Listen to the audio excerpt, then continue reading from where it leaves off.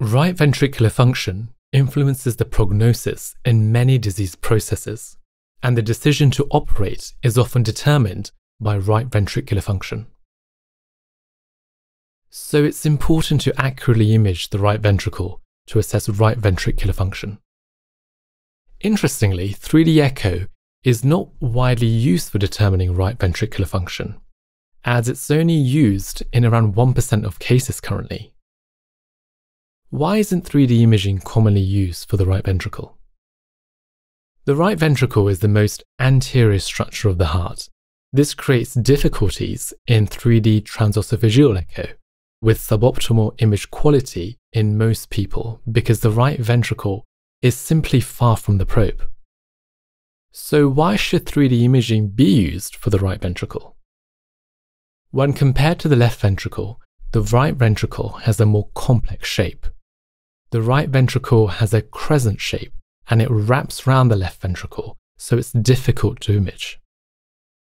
The right ventricle also has 3 different, well-defined regions: the inflow, the outflow, and the apical region.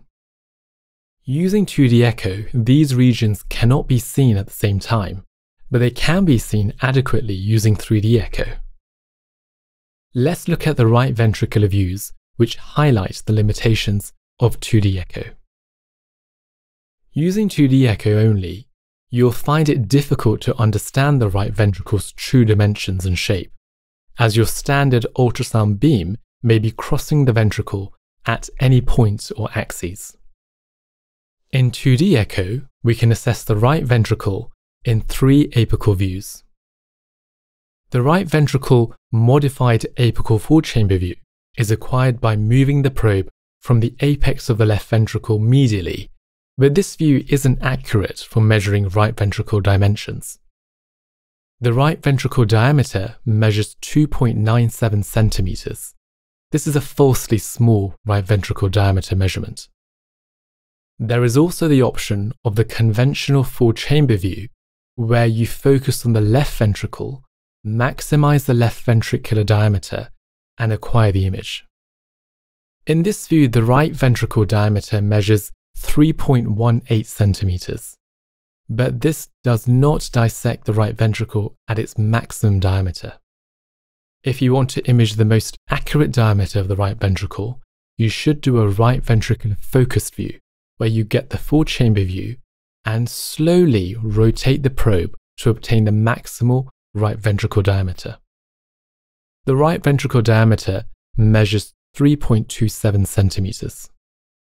If you look at the diameter acquired by each view, the measurement of the linear dimensions vary.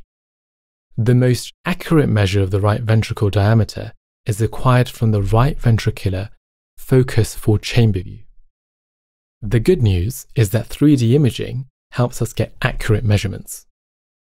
With 3D echo, you are acquiring images that include the whole ventricle, instead of only 2D slices. You get a whole pyramid of data, which encompasses both the left and right ventricles. Stitch artifacts are avoided, and the patient can breathe freely, as they are not required to hold their breath for long periods of time. Note that all the steps of 3D reconstruction, orientation, and segmentation used to be done manually. However, with modern software, the calculations are automated with minimal input from the operator. With 3D echo, you can easily determine right ventricular function. First, let's review how 2D echo is used to determine right ventricular function.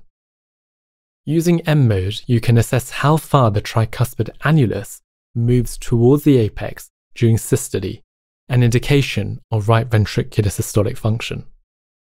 On the electrocardiogram, this undulating pattern more or less matches the onset of the QRS complex and peak of the T waves.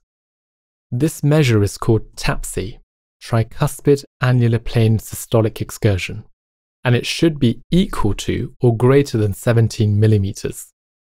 Anything lower than this suggests there is impairment in the right ventricle systolic function.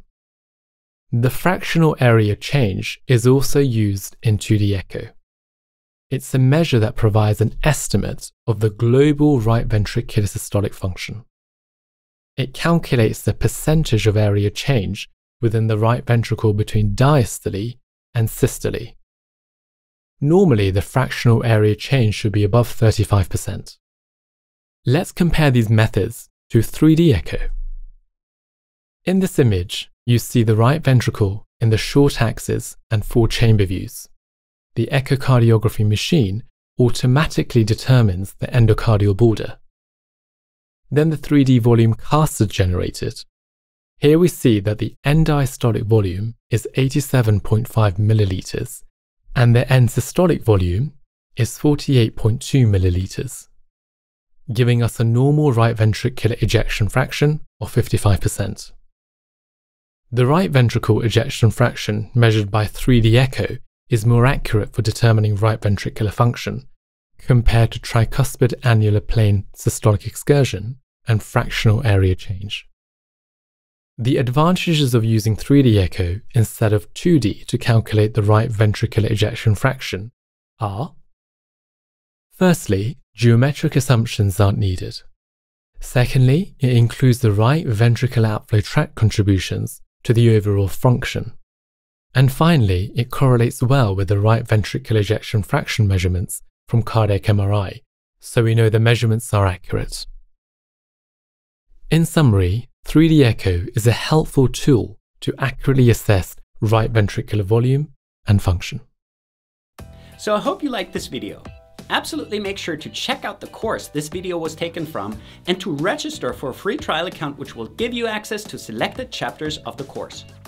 If you want to learn how Med Mastery can help you become a great clinician, make sure to watch the About Med Mastery video. So thanks for watching, and I hope to see you again soon.